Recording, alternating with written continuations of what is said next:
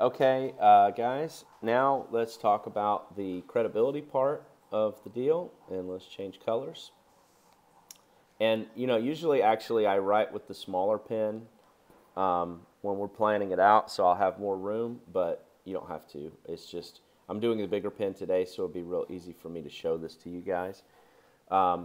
So, in the credibility part, we are working on a few things. Like the idea behind this is that you are displaying your credibility, not like telling people that you're credible. Like a lot of people will do it through, um, they just sort of claim and cry that they're credible and all this stuff, and I find that very off-putting. And saying like credentials and all that stuff. I find that displaying your credibility by these little bit more subtle ways of doing it is a much cooler way to do it and smarter and all this stuff.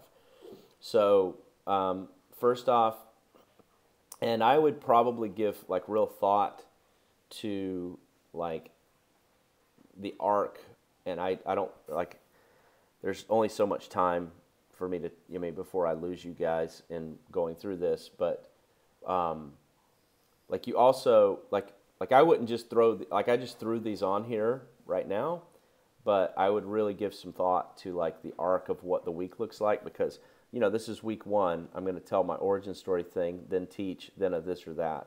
I would really think about like I would like spend some time when I'm planning this, actually think about what does this week look like here, what does this week look like here, what does this week look like here, and what does this week look like here.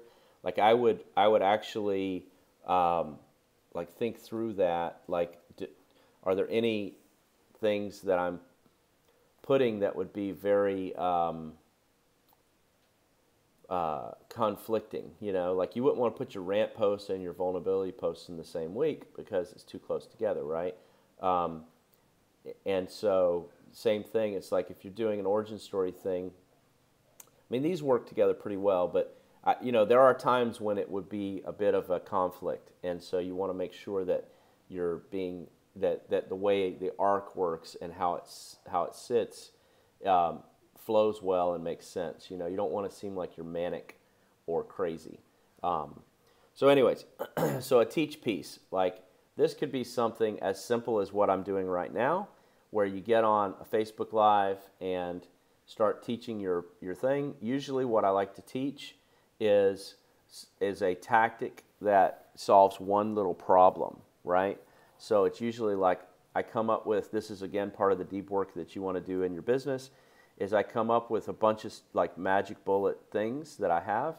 Like an example would be Dean Jackson's 9-word email, which is, are you still interested in X? And you send that out to your list, and it will cause people to want to, they'll respond yes, and then you get into this dialogue with them and turn them into phone calls.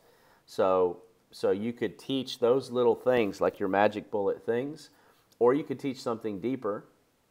But the idea behind the teach is that people usually go too long and they get boring, right?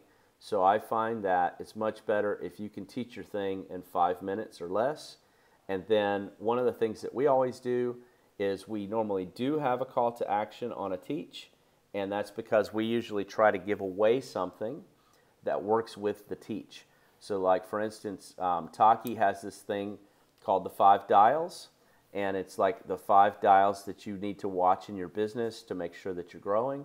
And there's a 5 dials worksheet that he gives away, and then the call to action would be the worksheet. And how we would do it is we would decide if we're going to give it away with ManyChat or with the group, and so we would put worksheet group, and so right here we would put 5 dials, and so then he knows on the first Wednesday of the month he's going to teach the 5 dials. On the video he's going to call them, show them or tell them that he's got a worksheet they can have to measure their 5 dials. He actually did it. He actually drew it in the sand on the beach, which was kind of cool.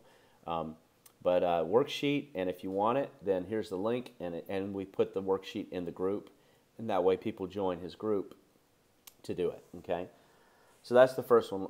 First credibility thing is you're displaying that you have like this magic IP that people are interested in. Second one would be a collaboration, and so like a great way to do this is to do a Facebook Live and then call somebody onto it with you, and you guys do a Facebook Live together, and and like everybody does podcasts and all that stuff, but like doing a good collaboration can be as simple as you guys talking about business together, could be as simple as you guys. It doesn't have to be like this formal show. Like I did one of these one time with a buddy of mine, and he had this. We were having this conversation over Zoom anyways, and he's like, "Hey man, why don't we do this on a Facebook Live and let everybody see us work through this problem?" And so we did that. We like riffed and worked through a problem together on Facebook Live, and everybody saw it and loved it. And so. So in that case, it was a content thing. So we were trying to figure out if he should do, in that case, it was should he do video or should he do live, and should he do it on his page or should he do it on his profile? And it was like a whole big thing, and that was the thing that we did together. But it would be like, it was a natural thing. But how I would list this in here would be like, do a collab with, Todd Herman, and let's do it about,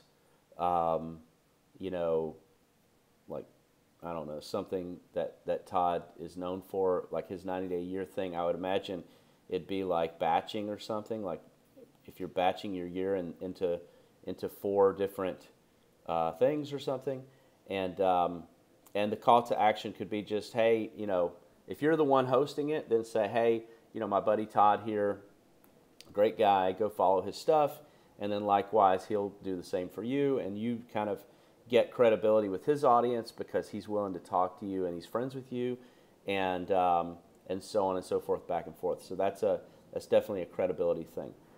The next one is behind the scenes, and like behind the scenes is always great because you have scenes. Like most people don't, they're sort of like trying to figure out their thing, and they feel like their stuff is woefully inadequate. So if you show them, like, you can show them your mess ups, but you can also show them like your setup.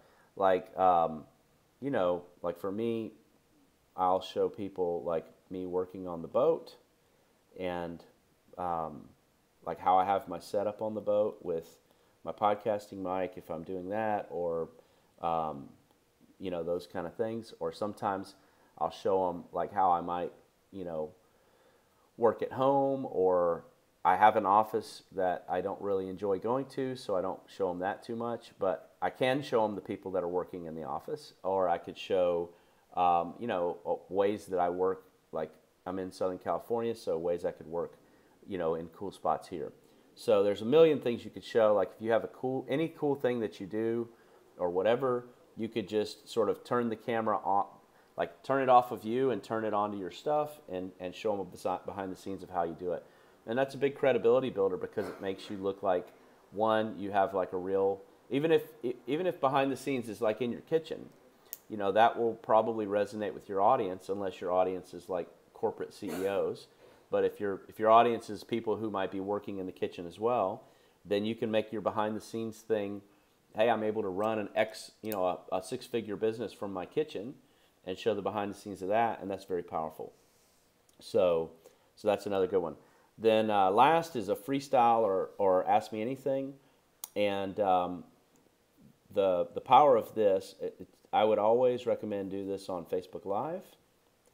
I would also always recommend like email to your list and post to your group and anything, and let them know in advance that you're going to be doing it that time. And you just sit there for 20 or 30 minutes and just freestyle, answer people's questions. And this is a great credibility builder because it shows that you're smart and you can think on your feet and you really are an expert in your subject matter. So that's a really good one. Again, when When you're doing it only once a month, then it's not that big a deal. So so that's the credibility piece here. We've got the character piece done, and now let's work on the connection piece.